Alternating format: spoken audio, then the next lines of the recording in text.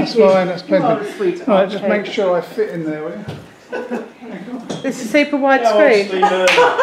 Okay, presentation skills. Let's say that it does. Presentation skills.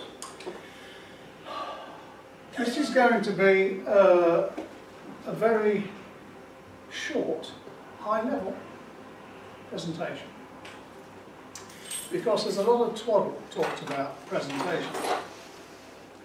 There are also quite a lot of detailed techniques, expertise that you need to present well. And that's why Suzanne and I go to the Speakers Club, to learn how to do this stuff. So I'm not going to do that because I've been going for 10 years and I couldn't cram it into 20 minutes, which is fine. But I'm just going to run over the key points really. And doing a presentation boils down to three things.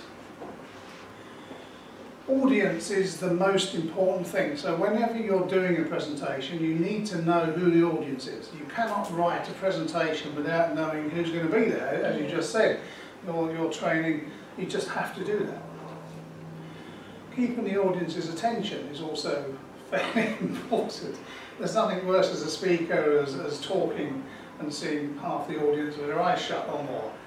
A bit like the speech I gave to the over 40s Rotary Club, where some of the people were, well, half the people were 85 and they had a couple of pints of beer and they were asleep after their dinner, and the other people were, so difficult. And then there's the argument, what it is you're actually trying to put over. So they're really the three key things. If you get those right, then you're pretty much there as far as making an impact.